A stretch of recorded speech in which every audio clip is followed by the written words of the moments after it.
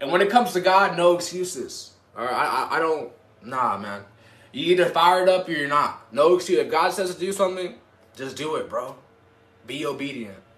Remember, yes, when you're disobedient, it does come with curses, but when you're obedient, it comes with rewards. Always remember that. People always focus on the bad.